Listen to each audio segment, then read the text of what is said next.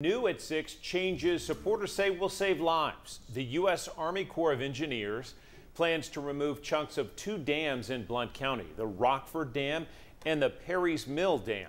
A local family knows firsthand why engineers consider those dams dangerous.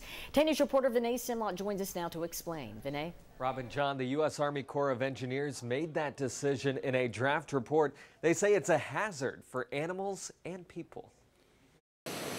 It's a family spot.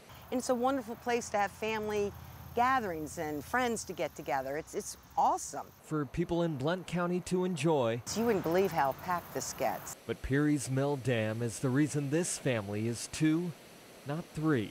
And then that day came.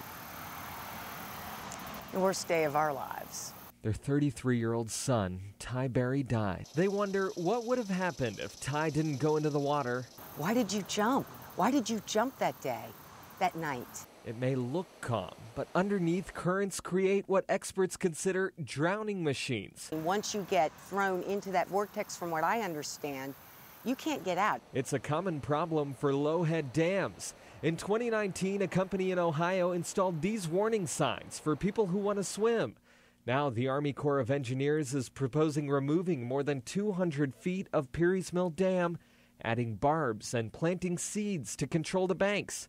At the Rockford Dam, they plan to remove about 180 feet of the dam and add riprap, a rocky material to control the shore. But sometimes horrible things happen for a reason. You just don't understand why. And even though it was tough, after that incident, I couldn't even drive by this area. Lori and Kevin still love this area and what it brings to local families. All I want to do is make sure they preserve this park, this area here. Now, the Army Corps of Engineers is expecting to finalize that plan in a little bit. But I want to remind you, over the last 15 years, we've reported on 4 deaths at Peery's Mill Dam. John, Robin. All right, Vinay Simlot on the update there. Thank you, Vinay.